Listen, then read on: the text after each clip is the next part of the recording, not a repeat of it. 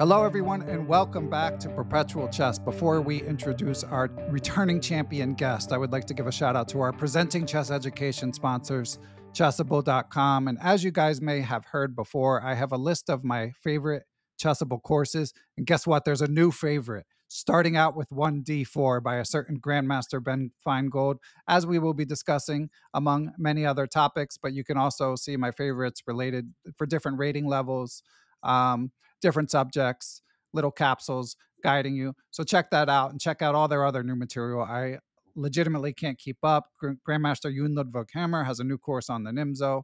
And there's tons of other fun stuff coming. We've got some more guests in the pipeline as well. But without further ado, let's introduce you to our 5-time guest, 2-time U.S. Open co-champ, 2-time National Open co-champ, 2002 World Open co-champion. He's a Twitch star, a YouTube star, a husband of the rising poker star Karen Boyd, and now a Chessable author. Welcome back, Grandmaster Ben Finegold.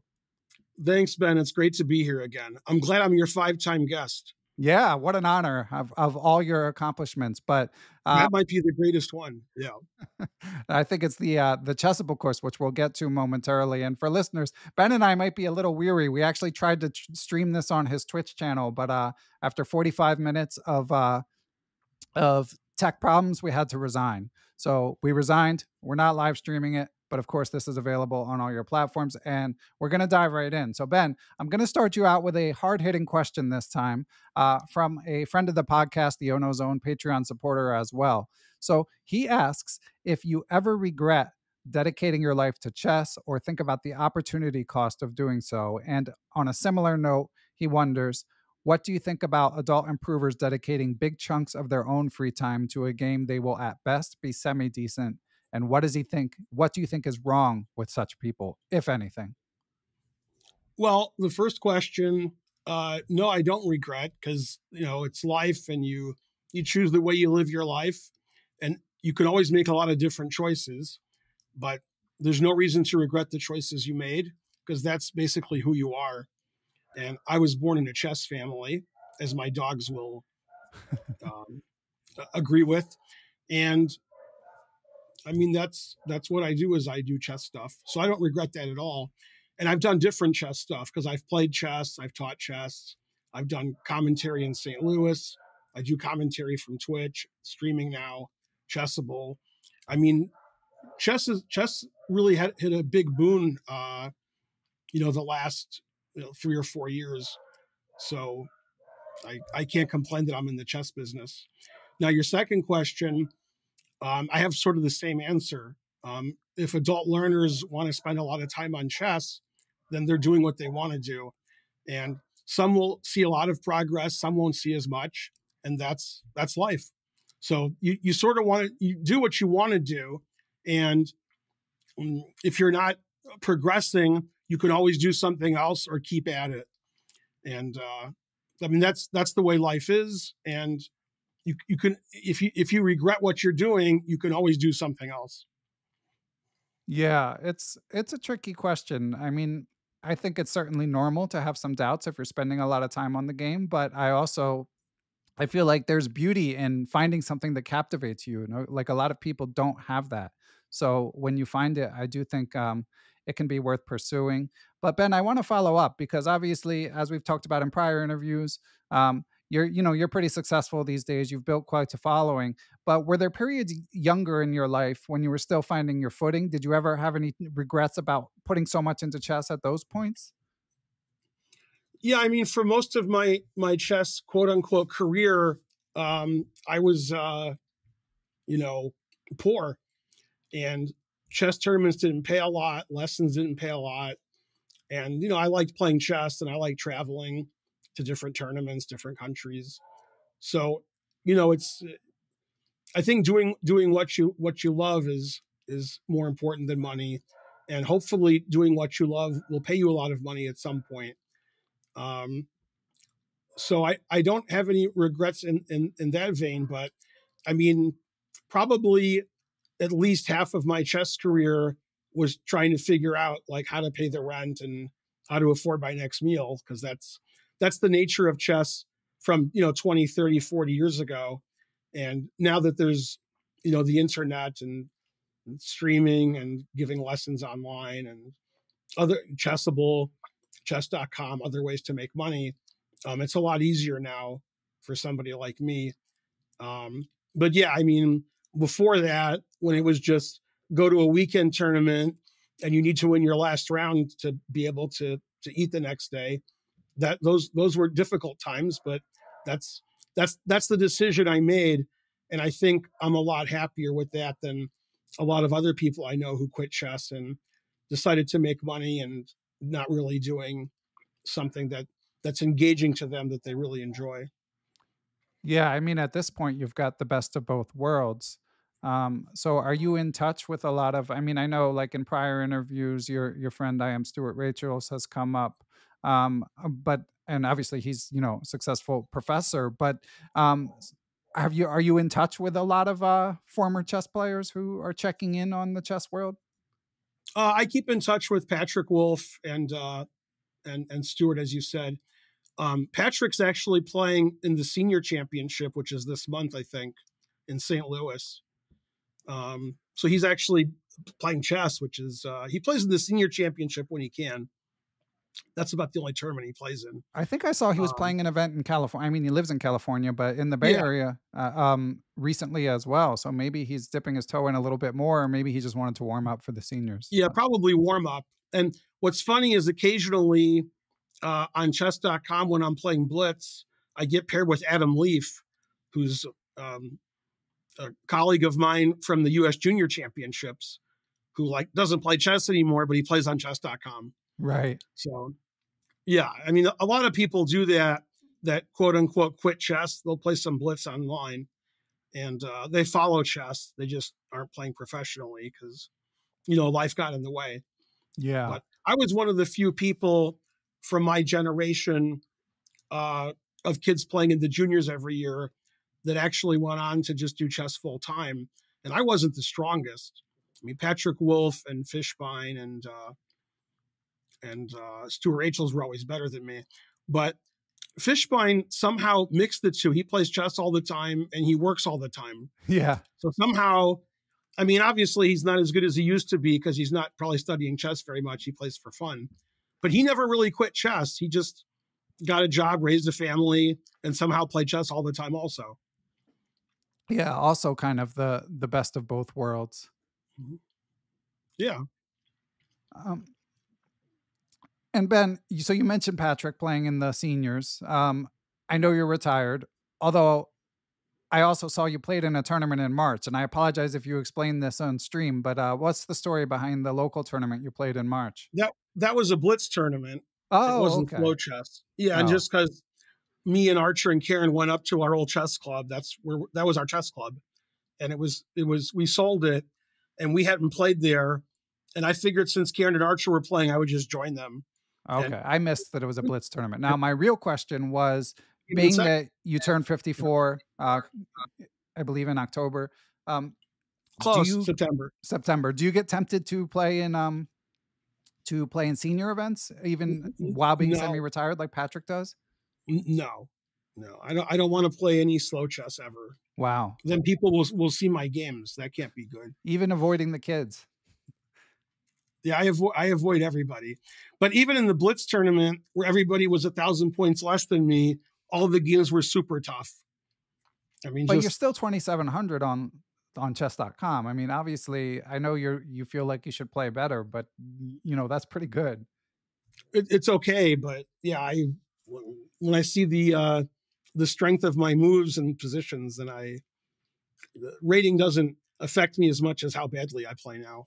Okay. So you're holding strong. Like when I interviewed Karen last year, we were saying, maybe he'll get the bug at some point, and especially to the extent, I know we'll get to Karen's poker later, but to the extent that you're traveling with her to tournaments anyway, we thought, sooner or later, maybe he'll get bored. But right now you're saying that's not on the horizon? No, that's not going to happen. Man, bummer. Well, as long as you guys still make it to tournaments and eventually I make it to one. Well, you're going to the National Open, correct? Right. I'm working at the National Open. I'm doing a chess camp and a simul and some game analysis. My usual stuff at the National Open. It's a fun tournament. They're actually breaking records this year, attendance records. So they have a lot of tournaments there. It's a chess festival. They have a women's tournament, which already has 60 players, which is a record for them. And the National Open itself is going to have over 1,100 players, which is also, I think, going to be a record. So people are coming back into chess. Obviously, Vegas is a great location for a chess tournament. And it's National Open is becoming what it once was before the pandemic, when tournaments weren't well attended, but now they seem to be, people are starving for chess. Yeah, and that's June 14th to 18th. So we'll be 2 days after we record this. So if anyone, I mean, after this releases, so if anyone hears this and wants to hightail it to Vegas and meet Ben, then by all means, they should go for it. So we have another listener question, another question from a Patreon supporter of the pod. And this one is from Roy Lopes, not Roy Lopez, but Roy Lopes. And Roy, thanks for supporting the pod, Roy. He asks, so some of this you've discussed on stream and in prior interviews, but it's always good to expound upon. He asks, according to your experiences, what are the best advice you gave to improving adult chess players besides never move the F-pawn? Well, it's just never play F3 or F6. F4 and F5 are fine. The best advice I gave? Well, I think the best advice for any adult improver is to not get bogged down with your rating and how much it's going up or not going up, and enjoying the process of playing chess again, and enjoying it, and enjoying the journey of studying chess and playing and trying to improve, instead of worrying about what successes you've had from what you're doing. Otherwise, people can get perturbed and have one bad tournament and decide it wasn't worth it, when the journey itself is what makes it worth it. Studying and playing and trying to improve yourself and doing something different and coming back into chess. Because a lot of people I know that are adult, learners and improvers, were playing chess as a kid. Sometime in high school or college, they stopped. They got jobs and families, careers, and now they love chess again and they want to get better. And it's good to persevere and not, think about what your result is all the time, but the enjoyment you get from studying and playing and being part of the chess community. And I think with the adult learners, the chess punks, there's a big chess community there online, and they're all rooting for each other. And it makes you feel like you're part of some kind of family. So it's really nice for that reason. And hopefully people won't get discouraged and quit if they're not getting big successes right away. Because unlike when we were kids are good now. So it's tough to play kids now. But that doesn't mean we can't still beat them sometimes. Yeah, it's a big difference. And what do you think, Ben, like when you get frustrated because you're losing more games, one might argue, at least I feel this way, I don't feel like I'm a worse player, but maybe I'm worse than my peak, but I feel like I'm basically an average of where I was in, say, the 20 years since my peak, but my rating is at its low, basically. And I know that that's fairly common. Do you think that there's that one should adjust? Like, should these federations like FIDE and US Chess think about adjusting the rating parameters, or should we just deal with the fact that it's a moving target and that people as a whole are getting better at chess? Yeah, people are better at chess now because of all the opportunities with online stuff and traveling and so forth, and coaching. It's a lot easier to get coaching and good coaching. It's a lot cheaper, with Chessable and grandmaster coaches everywhere being available. And it's easy to study chess online. So the people are better at chess now than they were, 20, 30, 40 years ago. They play better moves. They understand more, and they have more practice, because of sites like, chess.com. You can play chess 24 hours a day. I don't recommend, but some people do it. Yeah. But yeah, I mean, obviously it's a different world and we have to adjust to that. And, we have to play our own game and work as hard as we can. Although I'm retired, so I don't have to do that. But Yeah, if I ever wanted to get back into playing shape, it would take so much work from me, which I don't really want to do because I would never be as good as I used to be. And so you have to have the love of the game and the will to play. And I didn't, unlike a lot of adult learners and chess improvers, I didn't like take 25 years off and then say, okay, I'm coming back because I love chess. I've always loved chess and I've always played. So I played in my teens, 20s, 30s, and 40s. I was playing chess all the time. So it's not like I've missed out and I wasn't playing chess and now I'm hungering for playing chess again. I've always played chess and I've always followed chess. And even in retirement, I'm playing on my stream, I'm playing dozens and dozens of games a week on the internet, on chess.com. So I'm still, chess still surrounds my life. It's just playing in classical tournaments isn't something that I'm looking to do. And I think the person who would agree with me the most is Greg Shahade.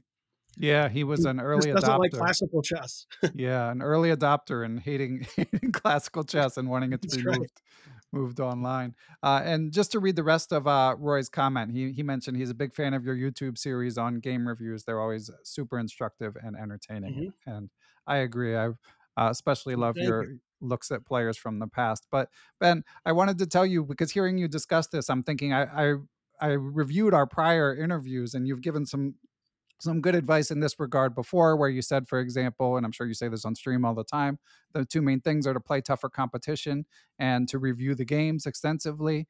But so I'm working on a book, which is sort of like the collected wisdom of chess improvement wisdom, but I also tell some stories in it. And one of the stories I tell, Ben, I stole one of your best stories. At least I think it's one of your best stories. You did in our prior interview, call it your crowning chess achievement, where you got to watch Kasparov and Karpov do a postmortem.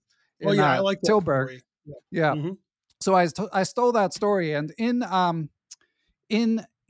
that interview, you mentioned that you wrote about it for Chess Life. So I'm like, oh, let me go look at the Chess Life archives, since US Chess graciously puts the whole archives. And so I found your write-up. There was nothing too illuminating in that write-up, but what struck me is in those 4 years where you were in Europe, you were writing and going to all these tournaments. You were like traveling and covering these events all the time. So yeah, I did stuff for Chess Life, and I also wrote for a Danish magazine, Skakbladet, and they just translated it into Danish what I wrote. So they were asking me to do chess stuff also. Okay. So I was writing for more than one publication at that time. Yeah. And it was typically the same events? Like you would cover one event for US Chess and concurrently be covering it for the Danish magazine? No, it was different because some of the US was like, US Championship or, US Open or some American tournament, and big tournaments in Europe. And occasionally they would be the same tournament that would happen. And then you get paid twice. That's right. I get 2 paychecks this way. Okay. Good Simpsons reference. And the Kasparov-Karpov reference, and again, listeners can go back and listen. I believe it was our second interview. Were you just there as a reporter, or were you playing? And I know you weren't in the elite section. No, I just went there to watch the tournament. And one of the Tilburg tournaments, I don't think it was that one, my mom came with me. And she was just visiting because Spencer was just born. He was a baby. And she was visiting. And I remember when we got there, I was pointing out some of the players to her. And I said, that's Anand. And she said, is he a grandmaster? So I was like, yes, they're all grandmasters. that was very impressive at that time. But yeah, I would go to Tilburg. It was like 2.5 hours by train from where I lived. So I would just go and watch the tournament for a day and then come back, just so I could just watch the tournament. Wasn't necessarily to report on it, although in that instance, I think I was reporting on it. Okay. And what's your favorite tournament that you attended, like whether you played or just attended in that era? Wow, favorite tournament. I like the tournaments a lot in the Netherlands. And I played in Wijk aan Zee. And at that time, I played in the B group. At that time, there was only the A and the B group. And now the B group is like 2,700 players. But back then, the B group was, like 2,400 to 2,600, right in my wheelhouse. And that was really well organized, and the players were treated really well. I like playing in Groningen, which is also in the Netherlands. And one of my best tournaments ever was the ORA tournament in Amsterdam. And that was a really strong tournament. I think I was like the second lowest rated player in the tournament, and there were like 26 players. So those are my favorite tournaments. Were probably in the Netherlands. They were really well organized, and I like being in the Netherlands. Okay, and Ben, in our 2021 interview, I had asked you about Mikhail Tal, and you mentioned the World Chess Festival 1988, getting to see him play against Zapata. And you also said that particular tournament we could do a whole podcast about. So what else we're not going to do a whole podcast, but what else comes to mind when you think of that tournament? Well, that was great because that was a festival. They had two international tournaments where just lots of GMs played, like basically two New York Opens. You want to make a comparison? They had the candidates matches. All the best players in the world were there. They had the World Blitz Championship, which was a knockout, and they had qualifying events. I almost qualified. And if I would have qualified, I would have been paired with Kasparov in the first round. Wow. So I would have got knocked out. But that was amazing because all the best chess players in the world were there. And Tal won the World Blitz Championship. And Tal won $50,000, which, I mean, now is chicken feed. But in 1988, $50,000 is the equivalent of $2 billion now. So, I mean, $50,000 in a Blitz tournament was unheard of in 1988. And so that's all the best players in the world played. And my favorite first round pairing and favorite pairing of the whole tournament was round one, Shirazi-Karpov.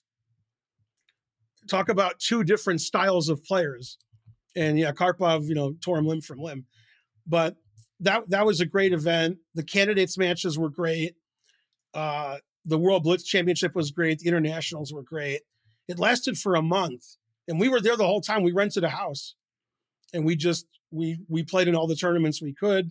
I was there with Fred, Lindsay, and Ray Stone, if you know those gentlemen.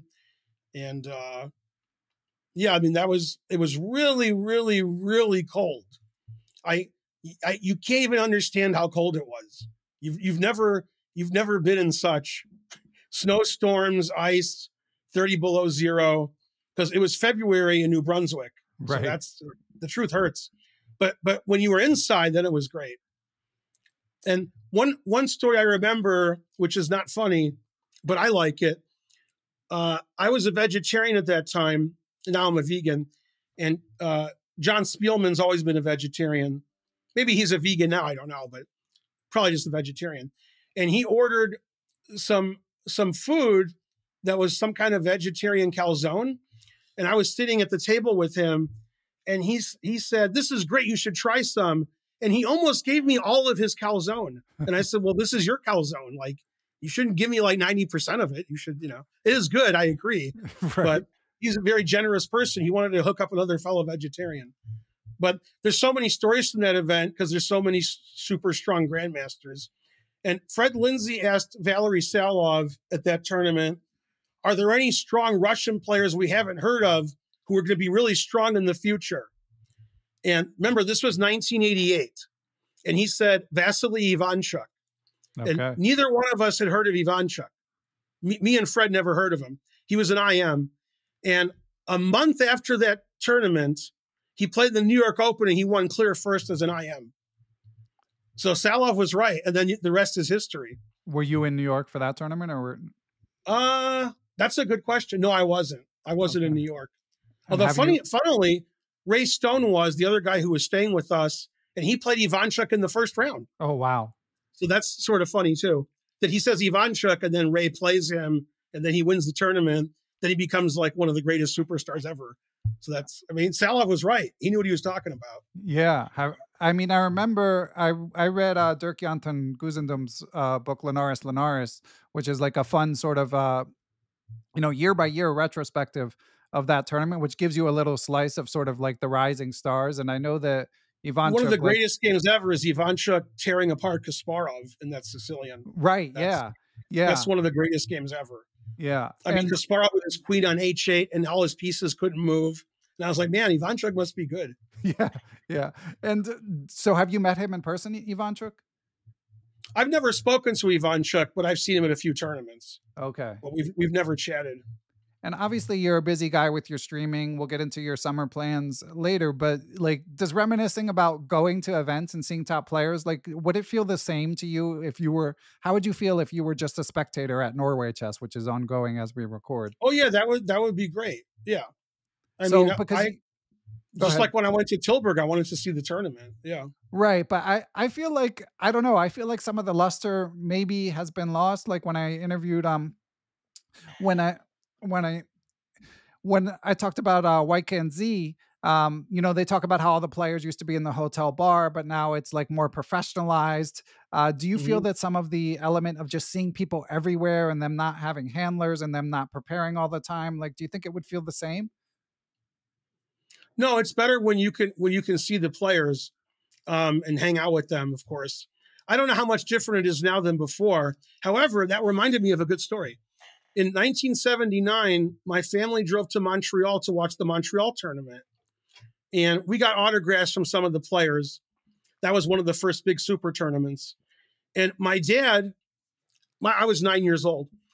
My dad said, let's go to this hotel. It's the best hotel in Montreal, and walk around and see if we see any players. Didn't know they were staying there. He just said, this is the best hotel. Okay. So we went there and we walked around like in the lobby and like where shops were. And we saw Robert Hubner, and my dad talked to him for like 15 minutes. Nice. He was glad to talk to somebody about chess. And I was like, man, I wouldn't even have thought of that. Like, I don't know where the players are staying. Let's guess this hotel and see if we could find one of them. And he did. So that's amazing. You know. But yeah, it was cool. It's cool, like in St. Louis, obviously, when they have these big events like U.S. Championship and Sinkfield Cup, U.S. Women's Championship, U.S. Junior, Senior. And sometimes you can just hang out with the players in the chess club. And one time when Archer was about 5 or 6 years old, Fabi said, let's play some Bug House. And we have video of Archer and Fabi playing Bug House just in the chess club because they're just hanging around. And that's, you know, you don't get those kind of experiences unless you go to tournaments and the players are available, as you said, as opposed to like being with their handlers. And Magnus was always like that. Magnus was almost never available. But luckily, since I'm a GM, I was at some of the after stuff. So I saw those guys, you know, loosen up and, you know, and party and such, where there wasn't really access for the typical person. But I have a lot of that experience with hanging out with the top players and seeing the lighter side. Yeah, you told the story in one of our interviews of showing some of your games to Magnus. I mean, that must have been surreal. Yeah. Yeah, that was pretty cool. Yeah, Magnus isn't my biggest fan. Oh, really? So I think then we were okay. What happened? Well, I think I know what happened, but go ahead. Yeah, I think I was very negative about his withdrawing from the Sinkfield Cup. Right. And in my opinion, if somehow Magnus is 100% right, which I don't think he's right, but if he's right, I don't see why he withdrew from the tournament. Yeah. Like, he's not going to play Hans again. Nobody else did anything. Why isn't he play? He's basically ruining the tournament by leaving. He's the big attraction. And making people have buys every round and him not being there. And it's just all of a sudden was weird. Yeah. So I don't like the way he handled it, even based on the way he felt, which is, I just got cheated. Right. And I felt like that a lot online. And then usually the next day I reconsider. I'm like, yeah, they probably weren't cheating. I'm probably just a crazy old man. So I think I'm a crazy old man more than people are cheating. But when you think somebody's cheating, it's very upsetting. It's hard to not be emotional about it. But yeah, as we saw. The negative things I said about Magnus leaving the tournament and the fact that I think Hans didn't cheat in that game, you know, Magnus isn't my biggest fan. So luckily, Magnus never thinks about me, so it doesn't matter. Right, but you have heard that? No, but I'm sure of it. I'm sure Magnus knows what I've said and doesn't like it. I don't know. When he was on the Lex Friedman podcast and, you know, Lex asked him for his favorite YouTube channels, he just mentioned Agadmatur and he sounded like kind of shockingly checked out of chess YouTube to me. I wouldn't be so sure that he knows what you said. Yeah. Well, let's hope not. Okay. And one other thing I wanted to add about like attending these tournaments when I was saying maybe it's not the same, I do really appreciate that places like the Norway Open and the aforementioned American Chess Festival, like I love when they do turn it into a festival. When yes, you can attend the tournament, but then there's also a tournament you can play in and there's events like that can make it so that even though you might not have like, you know, great access to these chess celebrities and, you know, amazing players, like you also have a wide variety of activities to do. You know, one of the things I've enjoyed the most in the last few years of me being a chess player is when I go to tournaments and I quote unquote work at the tournament. Like I just went last month to Baltimore for the National Elementary Championship. I was one of the guest GMs along with Dlugi, and we did simuls and Bughouse and Blitz and lectures and, you know, stuff like that. Is you don't realize, you know, how many fans you have. People want selfies. People want autographs. People tell me they love my channel. And I hear that a lot when I go to tournaments, and it makes me feel better about myself that I've actually accomplished something in life that people enjoy. Because, you know, if you're just at home streaming, people are watching your stream and half of them are trash talking. Right. And, you know, you don't feel like there's a community that really loves you and enjoys what you're doing. But when I go to live tournaments, I expect, because of how abrasive I am sometimes on my stream and in general, that I'm going to hear some negative feedback. Like, my daughter was watching your channel and all of a sudden you said some of these swear words and my daughter's only 7. That's what I expect. That never happens. And instead they're like, my son and daughter watch your channel. And I'm like, your son's 6. How is he watching my channel and you're not complaining to me? That's what I'm expecting. So people do enjoy watching my content, and they tell me so. And that's a real enjoyable part of going to these tournaments, is seeing that people actually do like the chess content that I'm putting out. Yeah. It's weird how so much sort of online hate is stuff that no one would say to you in real life, you know? Yeah. No, I never get. In fact, somebody once at a tournament said, you banned me on your stream, but they thought it was funny. They weren't complaining. They were just like, that's funny. And I was like, all right. I've banned so many people. I don't know who you are. You've got a quick trigger finger. Yeah. Someone in Twitter replies was lamenting that you'd been blocked. They'd been blocked by you unjustly in their mind. It was very just. You stand by your actions. All right. And Ben, so you mentioned your content. You've got a new Chessable course out on 1D4. First of all, why 1D4? Why this It's starting out with D4. D4 is a move that I've played almost all of my life. And I wanted to do something I had knowledge about. And I knew that if I did this course, that I would actually learn a lot myself about these opening variations and what I've been doing my whole life. And I worked over 5 months on this course. This is the most chess work I've done on one course in my life. And it's the hardest I've worked. And I wanted it to be accurate, where somebody's not going to complain on Chessable, hey, on move 7, my engine says this move wins for black. Your line is crap. That's not going to happen, because I use several engines plus my own judgment. And it took me a long time to make sure the moves were all correct and try to give the most variations from my opponent's side, even if they were bad, to show how to punish it. And I think, you know, for me playing D4 for the last 30 years, I really had a good idea of what I wanted to do in the course and what variations I wanted to show. And, you know, just relearn the stuff that I've been doing my whole life. Yeah, I'm sure you learned a ton in like, because as you've mentioned, I mean, you're playing Blitz, you know, you're doing all your events and your lectures. So like to go that deep on opening theory. Don't want to interrupt you, although I do. When I was making the Chessable course, and I'm still making it, I was always playing my Chessable lines in my stream in Blitz games and saying, this is in my Chessable course. This is telling the audience. And then I'm like, okay, that move's done in the Chessable course. Like, my opponent would make some move that, in one instance, they made a move that like hung material, which I actually mentioned in my Chessable course. This move hangs material. You can't do that. then my opponent did that instead of playing the main line. Okay. And, that way I can see how the openings are doing in my blitz games, and people can see what I cover in my chessable course. And I get to use it to help myself also. And when you when you do a course like this, are you remembering a lot of the moves that you come across? Because obviously, I'm sure you're learning, like, even though you know this stuff well for playing it from 30 years, you're learning or coming across many new moves. Do you sort of automatically remember it if you come across one, or does it take work for you to remember it? Yeah, I mean, I remember stuff that I've done, and then I remember the better lines that I haven't done yet. Okay. I'm like, wait, that's not what I do, but that's the best line. So I can tell when I know something and when I don't know it. And when I don't know it and it's the right line, that's the line that I'm giving in my, there's actually one particular game where I was playing, I'm drawing a blank, Sarkar, Justin Sarkar. Okay. I remember his name for a second. That's what happens when you get older, Ben. You'll see. So I was playing Justin Sarkar, and it's all the way to the end of my chessable line, and I said, this is the best move.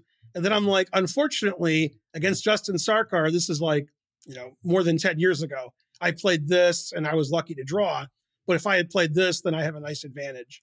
And so I'm like, yeah, against Sarkar, I remember I didn't know this position at the time, and I played it wrong. And this happened in a game with a Kobe, and also where my chessable course recommends an improvement over the way that I played. I drew that game also. I guess I draw a lot of games.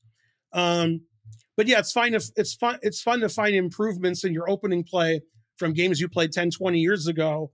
And that's going to make sense because, the engines 20 years ago weren't so good. Yeah. So now everything's better, and we can play better, and we can study better. Excellent. Yeah. And the course should be out possibly the same day this pod is out. Definitely coming soon. Yeah. Now, I think so. June 12th. Yeah. Which is when the pod will be out. So, but let me ask you, Ben, so I want to dig deeper on the 1d4 thing. Like, do you have a philosophical preference for d4 over e4? Or is it sort of just you played it more? I think when I was starting to figure out what openings to play, because when I was a little kid, I was playing c4.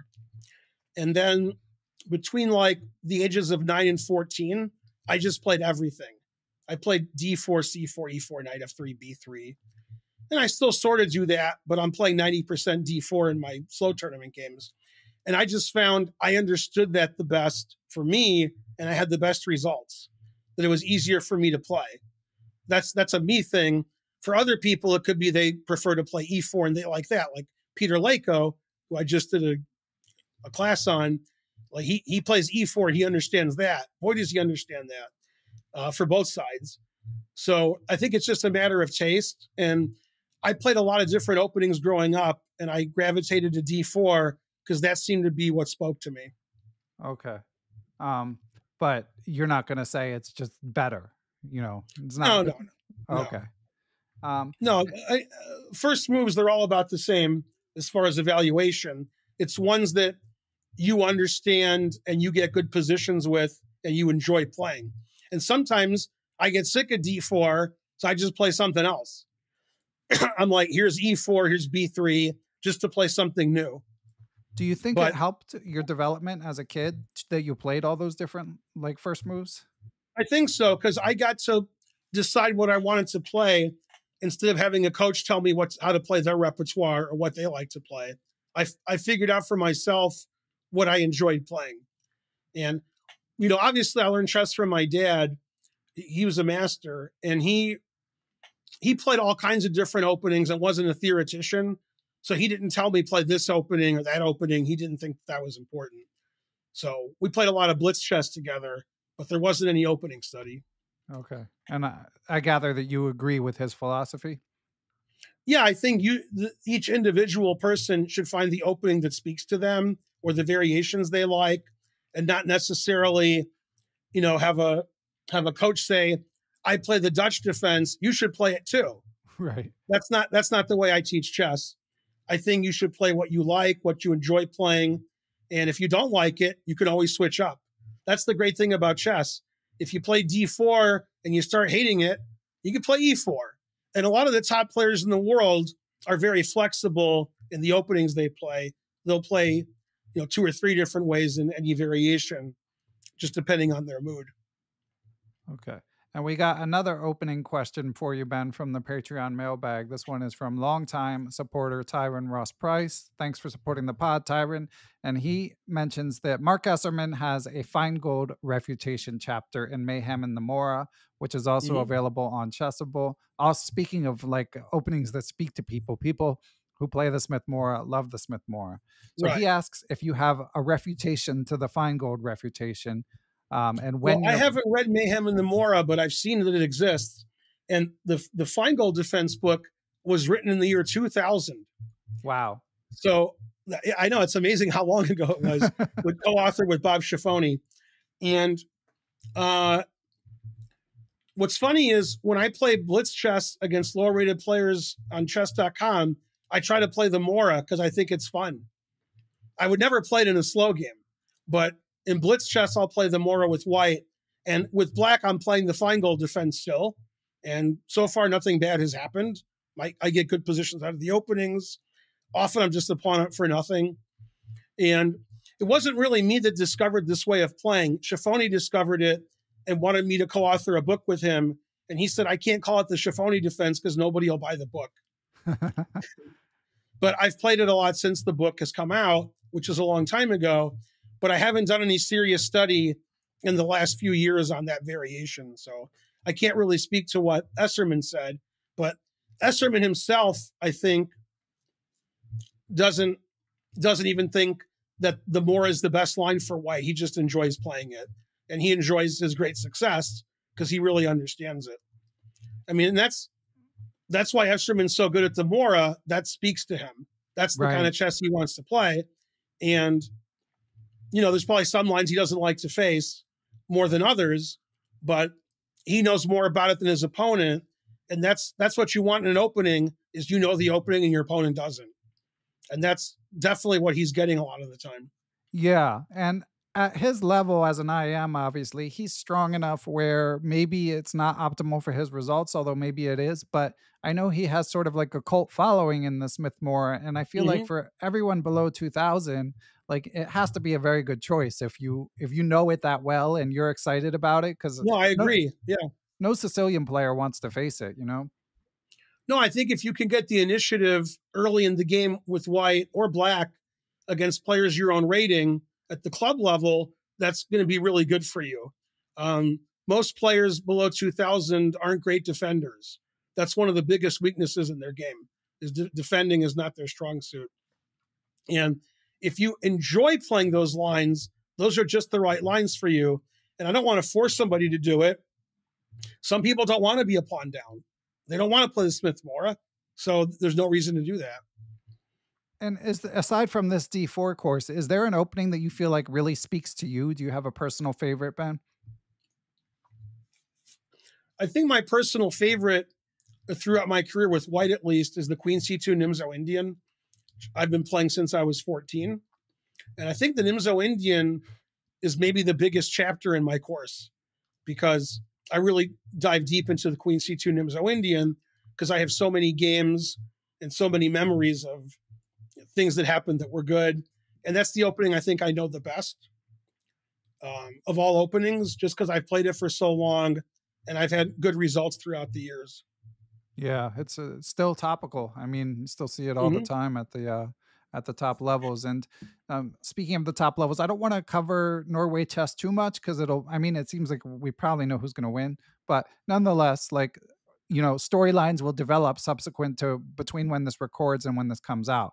But it looks like Fabiano's back at number 2 in the world live rankings, and more likely than not, he will win this tournament. Does that surprise you? Did you think when he fell to number 14 that he would rise again?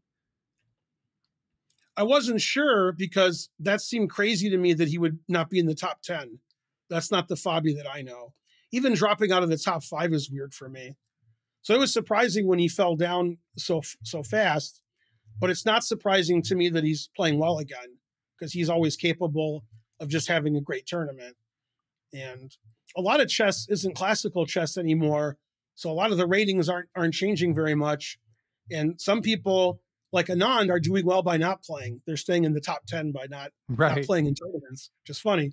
Yeah, I'm not surprised that he, came back, and, I was surprised when he fell to 14. That was shocking to me, because I don't think of Fabi as somebody who's not top 10 and probably not top 5. He's just always top 5 to me. Yeah. And obviously he and Christian have been busy pumping out content for the C Squared podcast, but it's good to see that that's not holding back his chess skills. Apparently he's still finding some time to study. Exactly. And what about the Magnus of it all? I mean, there's been some talk, I got the aforementioned Alex Fishbein. I have to give him props. When I interviewed him last year, and he was vocal about this on Facebook as well. As soon as Magnus retired, he said, he's going to fall off. He's not going to be as strong. And I was skeptical at the time. Obviously, the final story has not been told, but he's not playing at the same level. Does that surprise you, Ben? Or at least not achieving the same results, I should say. No, I think he's not putting all of his energy into chess. And I think people like Fischer and Kasparov and Magnus put all their energy into chess, and they got to the top. And once you stop putting all your energy in chess and living your life and relaxing and having fun, then your chess is going to suffer. And I don't think that's a negative thing for Magnus. I think he wants to live his life and do what he wants to do. He's already been best player in the world for 10 years or more. So he doesn't see any reason to be the best player in the world for 20 years. He'd rather do other stuff, and he wants to play for fun. So it's not surprising that he's not doing as well as he used to. Having said that, he's still the best player in the world. Right. He's just not way the best player in the world. He's, the best player in the world. But yeah, he had a bad blitz tournament in Norway. He came in 7th. He's not doing well in this tournament. In the classical portion, he's -1. But, if people are working hard and you're not, that's going to show. And Dmitri Gurevich, it's a funny story. On ICC about 20 years ago, Mark Ginsburg was playing Eric Lobron blitz chess, and Mark Ginsburg was winning. And I said to Dmitri Gurevich, Mark Ginsburg can't win against Lobron. That doesn't make any sense. And I told him how good Lobron was. And Dmitri said, you don't stay the same in chess.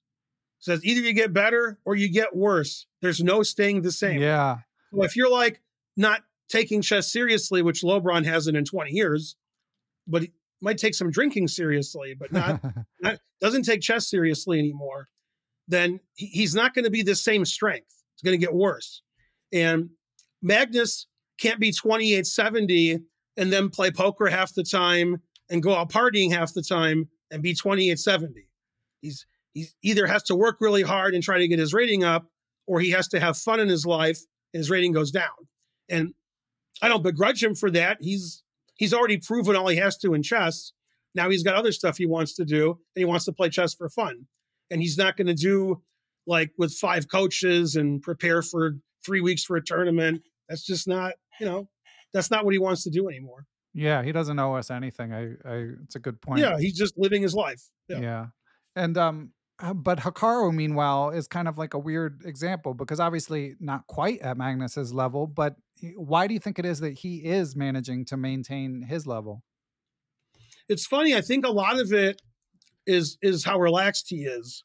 He goes to the tournament and he's like, I'm a streamer. This is for fun. And I think he still studies the openings a lot, because his opening play seems better than it used to be. And he still works with Little John. And he doesn't play in a lot of slow tournaments. So when he does play, he's hungry.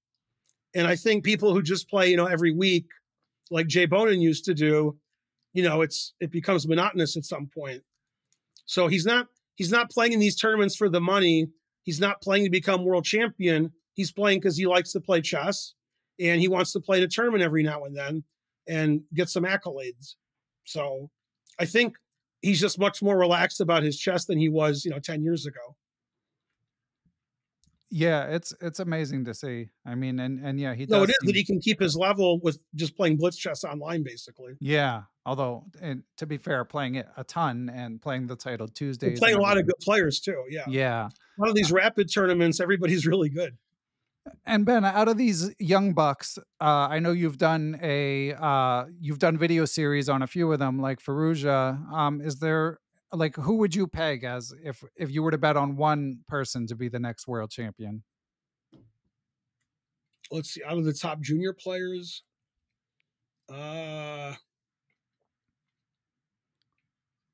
like 2 years ago, I would have told you Nihal Sarin, and probably now. I think 2 years ago you did tell me Nihal Sarin. Did I? Well, you mentioned him. You mentioned that you thought he Maybe. was a bigger talent than Yeah. Prague. Yeah. I guess of all the top Indian talents, and I'll throw in Abdu Sattarov as somebody else, probably Iragasi I think is the one with the best chance. Wow. Okay. Yeah, Arjun. Yeah. Yeah, he seems incredibly good. And a close second to Gukesh. Okay. Magnus Yeah, has so been Iragasi and Gukesh. Magnus seems to be a fan of Abdu Sattarov's fighting spirit in particular. Mm-hmm. And what Abdu about Sattarov is really good. Yeah, that wouldn't surprise me either. There's a lot of good junior players now. Yeah. And what about the older guard? I mean, obviously, people like Caruana and Giri seem to have a high chance of making the candidates. We know Nepo will be there. We don't know much beyond that in terms of who exactly will get to play. But if you were to pick just the next candidates winner, probably focusing on the people we know, who would you favor? The next candidates winner. I don't know. Probably the safe pick is Fabi. Yeah. I think he's the safe pick. If he plays in the candidates. I don't know if he's qualified. Yeah, but I mean, I think this Norway chess, I think all these formats are so convoluted, but it counts towards the Grand Prix points, which count towards the candidates. So he'll probably play the next candidates. Yeah. Yeah. So I'll pick Fabi. Yeah, it'll be interesting to see. I mean, I would love for him to Fabi Ding. If Fabi plays a match with Ding, Fabi will probably be the favorite. Yeah, I would think so too. Okay, and last topic, Ben. So you mentioned you've got the American Open coming up. Shout out to Karen. National. Sorry, I always do that. I apologize to the National Open organizers. And shout out to Karen, who recently qualified for the World Series main event, World Series of Poker. Now, I know you've had some interest in poker over the years. We've played together way back in the day. What's going to be your role while Karen's playing poker? What are you going to do? I'll be playing poker. Cash games or tournaments or? Mainly cash games. I might get into one tournament, although the lines are scaring me. But I'll be playing poker when she's playing poker. Probably I'll play 90% or more cash games. And she probably won't play any cash games. She likes tournaments a lot more than I do. And I like cash games a lot more. So. And what's your typical cash game? I just play either 1-2 or 1-3. No limit.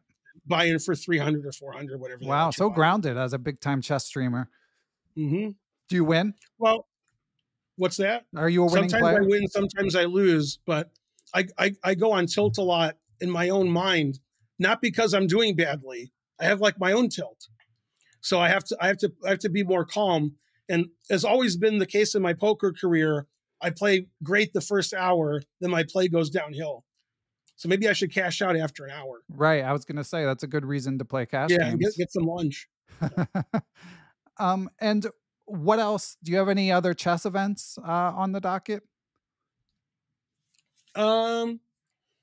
No, we got, and Karen hasn't played chess in a long time because she's been focusing on poker. And about once a month, we go to Cherokee in North Carolina and play poker. And sometimes they have WSOP circuit events, and Karen plays in those. So we know more about the poker scene now than the chess scene. That's funny. And when Karen, as far as playing in tournaments. So for listeners who didn't hear it, I did an adult improver interview with Ben's wife, Karen Boyd, probably about a year ago, where she did mention she was spending 3 to 4 hours working on chess in addition to competing all the time. The summer had just concluded, so she had played in the World Open and all these events. So is she like, obviously you have to travel to play poker, but is she channeling that time into actual study? And if so, what does that study even look like these days? Yeah, her study is dedicated to poker now. So she buys courses and watches videos and joins groups where people are talking about poker. And she has poker coaches that teach classes with a lot of students. And she's studying, tables and all kinds of things I don't understand that are mainly for tournaments, because she really wants to play well in the tournaments. She likes tournaments more than cash. And I mean, she studies poker probably more than she studied chess. And she was studying chess a lot. Right. But she studies poker almost all day. Amazing. Well, shout out to Karen. We'll definitely be rooting for her. I mean, that's how you get good at stuff, is you work at it. Yeah. You don't see somebody else do it and say, I can do that. There's a reason why people make it to the NBA and the NFL and the final table of the World Series, because they're working hard. Yeah. Speaking of the NBA, the other night you were streaming during the finals. So are you somewhat checked out? I know you mentioned James Harden. No, I watch whenever I can, but I have my streaming schedule. Okay. So you'd think they would set the NBA finals around my streaming schedule, but with the commissioner, they're just not doing it. And when you do something like that, like, do you have a TV in the room? Are you ever checking out like a sporting event? No, I just do my stream, and then when my stream's done, I'll watch the rest of the game. Okay. Same with the Braves. I watch the Braves games, but when I'm streaming. Okay. And then I'll check the score on my phone. I'll see what the score is, but I'm not watching the game actively. Gotcha. All right. Well, Ben, it has been a pleasure as always. Anything to add about the Chessable course in particular, or like, are you going to do another Chessable course, do you think, or we'll see how this one goes eventually? first? Yeah. And also I have a master class that's related to the course that's going to happen at the end of July. And that's going to be on sale with the course. You can buy it as a bundle if you'd like. Excellent. But Ben, thanks for your patience during our attempt to stream it, and always a pleasure to. Yeah, that was my fault. Sorry, Ben. No, that was. It's all about us. All right. Thanks as always, Ben. Thanks, Ben. Thanks for having me again.